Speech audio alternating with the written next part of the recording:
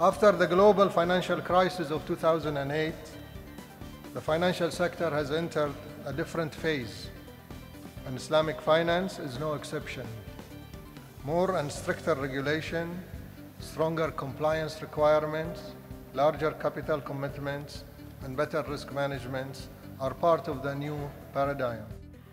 We are grateful to Islamic banking world, particularly Bahrain and Malaysia, for providing their experiences and enabling us to develop a comprehensive Islamic banking regulatory framework which has received widespread appreciation.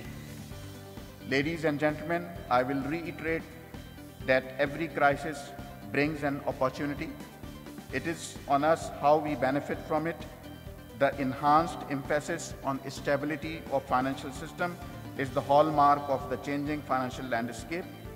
Development of Islamic finance industry with its true value proposition has the ability to extend soundness to the overall financial system.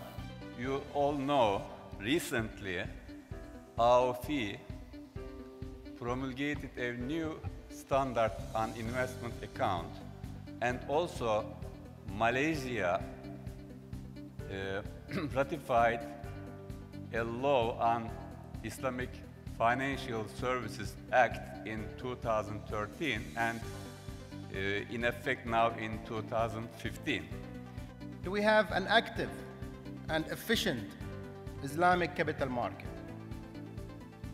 There have been numerous challenges in this respect, including the continuous supply shortage of sukuk. Moreover, many Islamic financial institutions are not ready to be rated.